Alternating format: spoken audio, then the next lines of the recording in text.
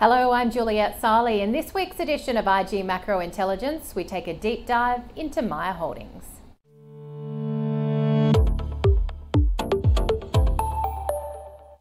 Retailer Myer had a challenging full year 24 as cost of living pressures saw consumers hold back on discretionary spending. Full year sales fell almost 3% and net profit after tax was down 26%. The decline in sales partly attributed to Myer's closure of stores alongside challenging macroeconomic conditions. However, comparable store sales increased by 0.4% year on year. As a result, though, of the profit decline, Myer cut its final dividend by 50% to ½ cent per share. Total fully franked dividends for full year 24 came in at 3.5 cents per share.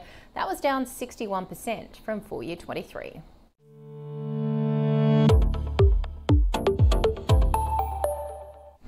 Shares in Myer slumped after the results were released to the market in mid-September. However, year to date, they've risen around 40% and a similar gain over the past 12 months. And that is more than double Accent Group's move in the same period. Fellow retailers Premier Investments and Harvey Norman have risen between 16 to 34% year to date and over the past 12 months respectively.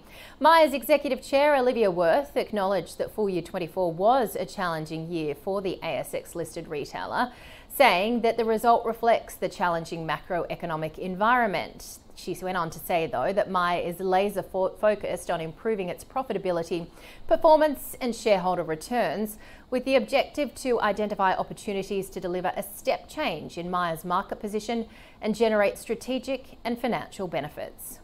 Wirth and the board are now attempting to turn Myer's miseries around and have confirmed that due diligence is currently in progress regarding a potential merger with the apparel brands division of Premier Investments.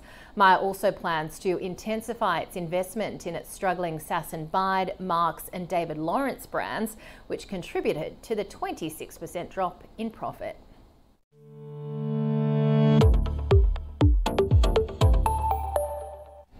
Well, despite plunging 11% on the day Myer released its results to the ASX, shares do appear to be in a long-term uptrend. Few analysts cover the stock. However, the average recommendation on Myer shares, according to Refinitiv, is a buy.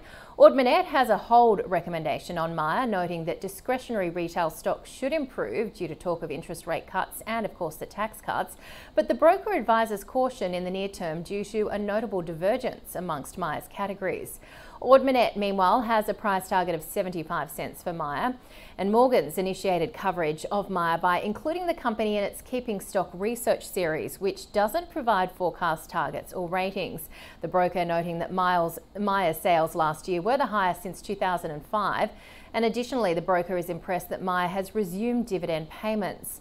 The Myer One loyalty program has more than 4 million active members, and Morgan suggests that with new CEO Olivia Wirth aiming to replicate her previous success with the Qantas frequent flyer program, that could work in Myer's favour. And that is your IG Macro Intelligence for this week. We'll see you next week.